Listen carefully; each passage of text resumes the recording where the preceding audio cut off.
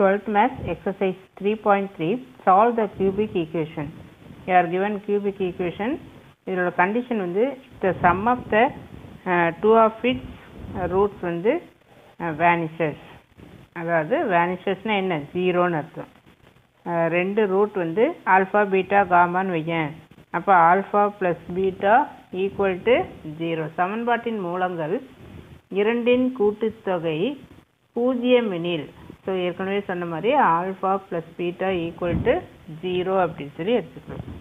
அப்போ let the roots B alpha beta gamma R the roots. So இது வந்து மூலங்கள், ஆல்ஃபா பீட்டா காமா என்பது மூலங்கள் என்க. கொஸ்டினில் என்ன கொடுத்துருக்குறாங்க? given alpha plus beta equal to 0. So which implies beta equal to minus alpha அல்லது alpha equal to minus beta, இப்படி என்ன சொல்லிக்கலாம். இப்போ நம்ம இங்கே கொஸ்டினில் 2x³ minus X square minus 18x then plus 19 equal to 0. இப்போ இதில் alpha plus beta plus gamma, இதை நம்ம சிக்மா 1 அப்படின்னு சொல்லுவோம். ஃபார்முலா என்ன?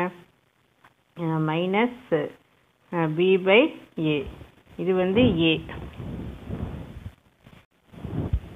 So this is a, then B, C, D இல்லையா? அப்போ சைன் இங்கே ஆல்ரெடி இங்கே ஒரு மைனஸ் இருக்குது.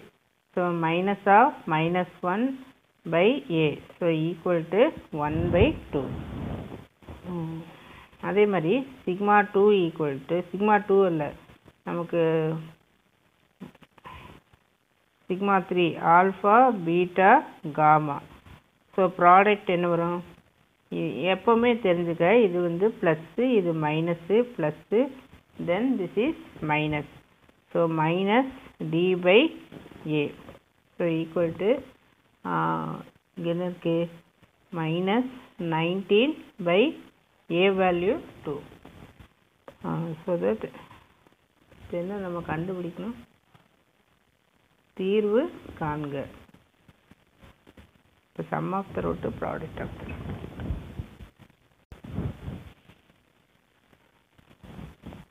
ஸோ இப்போ இங்கே என்ன பண்ணலான்னா, இங்கே பீட்டாக்கு பதிலாக என்ன எழுதலாம்? இந்த alpha beta gamma equal to minus 9 R 19. கொஸ்டினில் 9 இருக்குது, நான் 19 எழுதிட்டேன். This is 9. ஸோ இங்கே மைனஸ் 9 பை 2ன்னு இருக்கு இல்லையா? இதில் ஆல்ஃபா ஆசிட்டிஸ் அப்படி எழுது. பீட்டாக்கு பதிலாக என்ன எழுதலாம்? You can write minus alpha. So minus alpha, then gamma. காமாவோட value இங்கே ஆல்ஃபா ப்ளஸ் பீட்டாக்கு பதிலாக you can substitute 0. So 0 plus gamma equal to of. So காமாவோட value வந்து ஆஃப். காமாக்கு பதிலாக யூ கேன் ரைட் ஆஃப். காமாக்கு பதிலாக ஆஃப்னு எழுதுனா ஈக்குவல் டு மைனஸ் 9 பை 2. இந்த 2 என்ன ஆயிரும்? Cancel ஆயிரும். மைனஸ் மைனஸ் கேன்சல் ஆயிரும். So alpha squared equal to 9, which implies alpha equal to plus or minus 3. So alpha equal to plus 3 அப்படின்னு எடுத்துட்டா பீட்டாவோட வேல்யூ என்ன? இங்கே பாரு, இங்கே beta equal to minus alpha அப்படின்ட்டுருக்கா. So alpha equal to 3 அப்படிங்கிறப்ப beta equal to minus 3, R alpha equal to minus 3 அப்படின்னா beta equal to plus 3ன்னு வரும். So already காமாவோட value என்ன? காமா ஈக்குவல் டு ஆஃப்னு இருக்குது. ஸோ இவ்வளோ தான் roots. So 3 minus 3 off, then minus 3 3, then of. இது வந்து roots.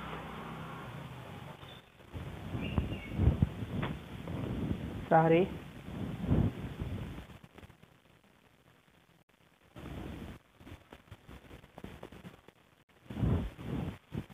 now question number 2, 9x³ minus 36x squared plus 44x minus 16 equal to 0 win மூலங்கள் கூட்டுத்தொடரில் அமைந்தவை எனில் சமன்பாட்டை தீர்க்க.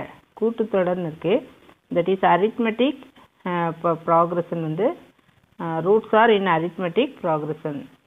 So roots are in arithmetic progression. அப்போ we know a minus d, a plus d. அதாவது if alpha, beta, gamma are 3 roots. So 3 மூலங்கள் எனில் நம்ம arithmetic ப்ராக்ரஷனில் 3 numbers இருந்ததுன்னா இப்போ த்ரீ நம்பர்ஸ் இந்த form a minus D A plus D if it is AB அப்படின்னா இந்த மாதிரி எழுதலாம். அப்போ இது நம்ம எப்படி எழுதலாம்? Alpha beta gamma. So B minus alpha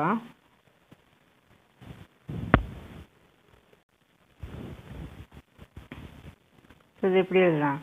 alpha minus D தென் ஆல்ஃபா ப்ளஸ் டி. இங்கே எப்படி ஏங்கிறது ஃபஸ்ட்டு டேர்ம் இல்லையா? இந்த மாதிரி ஃபஸ்ட் டேர்ம் இருந்தால் ஏ மைனஸ் டி ஏ ப்ளஸ் டி அப்படின்னு இருக்குது. இப்போ ஆல்ஃபாங்கிறது நம்ம ஃபஸ்ட்டு டேர்மை வச்சுட்டா alpha minus D alpha plus D இதுதான் வந்து அதனுடைய ஜென்ரல் ஃபார்ம். ஏபியில் 3 டேர்ம்ஸ் வரக்கூடிய ஜென்ரல் ஃபார்ம். இப்போ நம்ம இதுக்கு சம் வந்து கண்டுபிடிக்கலாம். இதை ஆட் பண்ணால் சம் ஆஃப் த ரூட்டுக்கு நமக்கு என்ன ஃபார்முலா கொடுத்துருக்கு? மைனஸ் பி பை ஏ. இது இங்கே இருக்கு இல்லையா? இதில் ஏபிசிடி இதை முதல்ல எடுத்து எழுதிக்கலாம். ஸோ இதில் வந்து minus D plus D cancel ஆயிடும். So 3 alpha. So 3 alpha equal to minus பியோட வேல்யூ என்ன? மைனஸ் 36. ஸோ மைனஸ் 36 பை ஏவோட வேல்யூ 9. அப்போ 4. So 3 alpha equal to 4. So alpha equal to 4/3. ஆல்ஃபாவோட value நமக்கு தெரிஞ்சிச்சு. நெக்ஸ்ட்டு டியோட வேல்யூ தெரியணும். அப்போ ப்ராடக்ட் கண்டுபிடிப்போம். முதல்ல சம் கண்டுபிடிச்சோம். இப்போ product of the root. So that is மூலங்களின் பெருக்கல் வந்து கண்டுபிடிக்கிறோம்.